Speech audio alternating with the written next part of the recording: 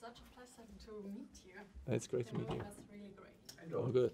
You should have said that when we were on camera. Yeah, I saw it again.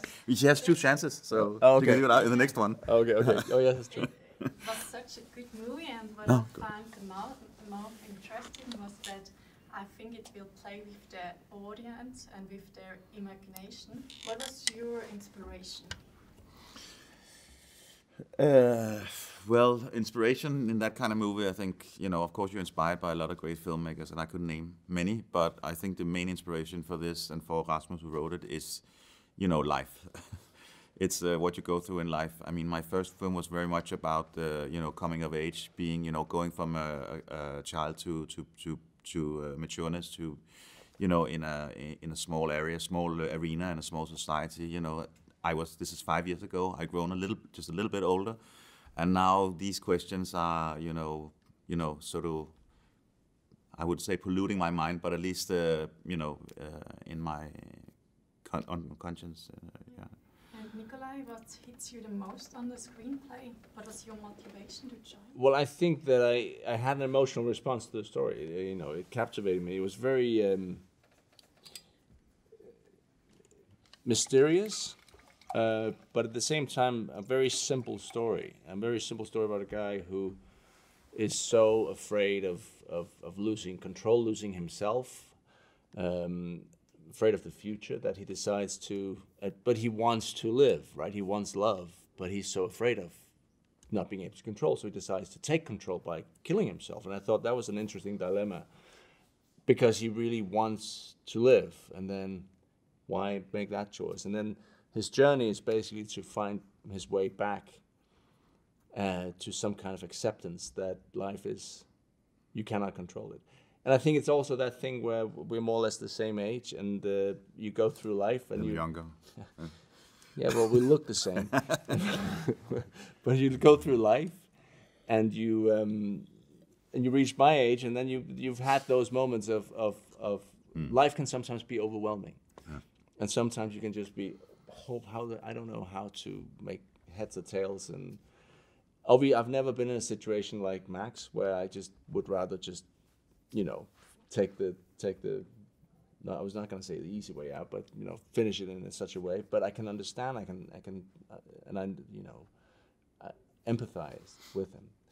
So that was the thing. And then of course it's a script that kept surprising me. Yeah. And how much emotional attached get you to him? Well, hopefully when the camera was rolling, I was getting very close. But that's the objective.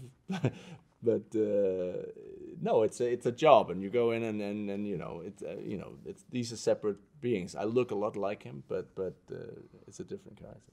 And the scene I loved the most was when Max's wife or girlfriend tries to bring him to laugh. What is your trick to bring somebody to smile? My trick? Yeah. I don't. Oh. It happens for him. He does it all the time, but he doesn't know. I mean, it's just it's just yes, That's a good question. Yeah. Yeah, I don't know if I can. I mean, I was just walking through the airport in Zurich with him, and I turn a corner, and then I see him standing there, and his wife is tying his shoelace. But that makes you smile. Yes. Well, that's how do you make people laugh? And you didn't know you were, but you're like this. What do you mean? She asked me if isn't I that should normal time that your myself. wife? Isn't that normal that your wife ties your shoelaces? So I thought that was funny. But he makes people laugh all the time, to his own surprise. Exactly, that's the thing. And what was for you both the biggest challenge during filmmaking? I think the thing is the whole movie. Oh, sorry. No, that's okay. No, the thing is the movie is told 100% from Max's point of view, and I think which is such a great thing. But it also is challenging both when you shot it, but also for the viewer, because what's real and what's in Max's head, and you never know, and maybe and we had a lot of discussions about that when we shot it, because it's when you dream a dream, it's real until you wake up. You go, oh, that was a crazy dream, but you still felt every moment of it. And of course, for Max in this movie, he feels everything. But I think maybe that was for me more the challenge of letting. I had to let go of my own control and saying, well, it's okay that this is very surreal because it's real for him. It might not be for me. Yeah. And for you? For me, I think, that there's, of course, the physical, how do you say, conditions in making a movie that, takes place in the mountain and tricky weather and those kind of things. But actually, I would say what I thought would be the most tricky thing was actually to get, for me, not so much because to find the emotional tone of the film. I thought that was, but I have to say that, Nikolaj, I think you trusted me a lot. So, and that gave me, great confidence in doing it.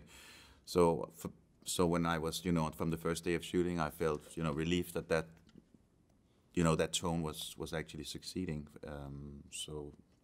But besides that, the most difficult thing was or what actually turned out to be the most difficult was the physicality of the locations, the practicalities in that. And the location looks so great, I think.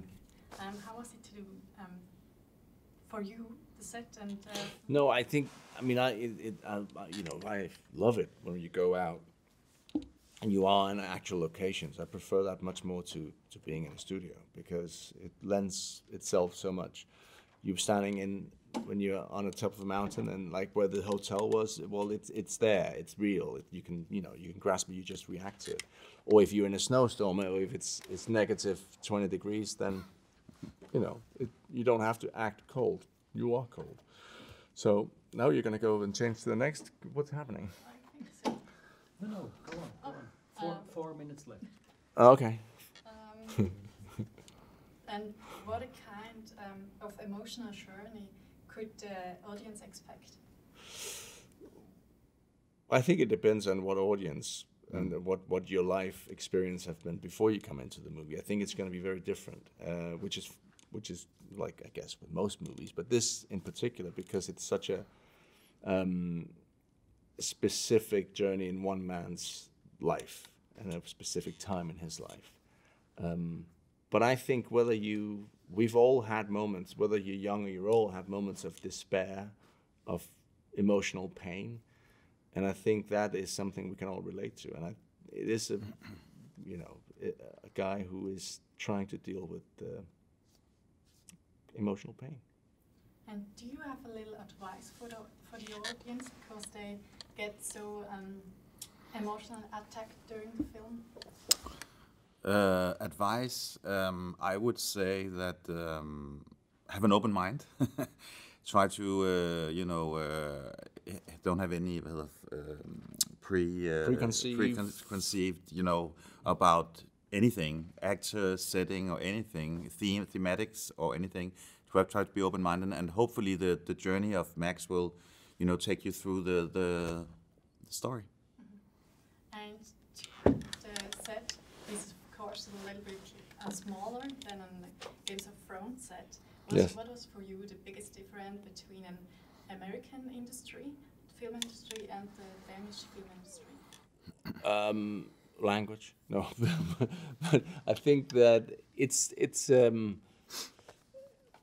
I mean, if you talk about something like Game of Thrones, of course, it's such a big, epic thing, and it's got thousands of people in, and size is the difference. But I've done independent American movies that are smaller than our movie, and I've done big. I mean, at the end of the day, you have a camera, you have a director, you have some actors, and then you tell a story. Obviously, the movies we see in Europe of American movies are usually the big blockbusters. They travel. And the movies of Europe they see in America are usually the few big European movies that make it across. So we have these ideas that American movies are a certain thing or the other way around. And the fact is that it's as diverse as it is in Europe. And what is expect of these years? I had the biggest impression or the biggest stable time for you? The biggest what, sorry? The biggest express or the biggest impact on you? Of what I've done over the years? Yeah. Well, it's sitting here right now with you. This is the moment. Everything was building up to this. And sitting and looking and you're here. I know. I think that was really it. No, I don't know. I think that whatever you're working on seems to be the one thing that you're focused on. But yeah, I'm sure there's going to be a time when I'm going to sit in an armchair and look back and go, oh yes, back when I did that interview in Zurich. Where's Jonas? That was great. Where's Jonas? What happened to What happened to Jonas? We left him in Zurich. I will think the same, I'm sure. This is it. So much. Thank you. you.